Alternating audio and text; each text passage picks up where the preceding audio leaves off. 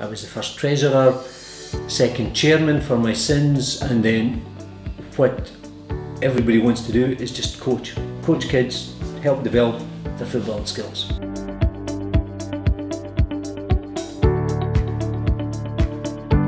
What it was we wanted to develop the kids' footballing skills and we used the name Soccer Centre to get away from a FitBA team.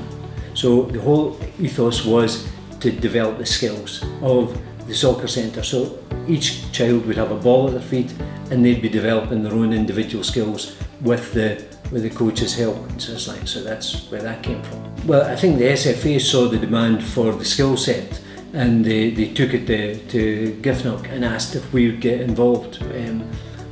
The demand was, quite surprisingly, when we were doing our coaching on a Saturday morning, there were kids coming from other clubs for their skill development.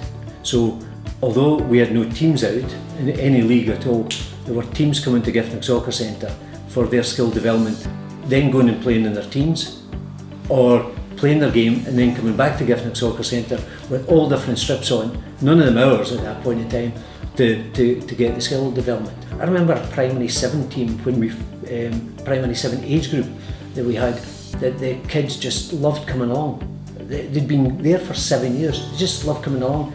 Some of them had been out in teams, didn't like it and came back to Soccer Centre. The Soccer Centre's always there for them, whether they're out in a team or not. And I think that is the beauty of it. It's there for all primary school kids, regardless of ability.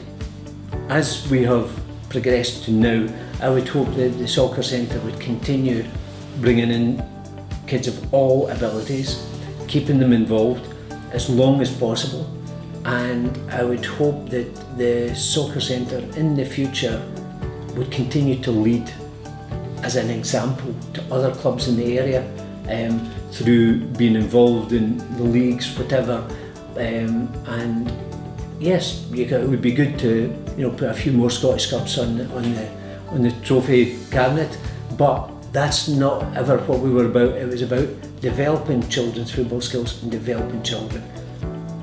And hopefully a lot of them will come back in years to come as coaches, whether it's 17-year-olds, 16, 17-year-olds, or once they've got children of their own.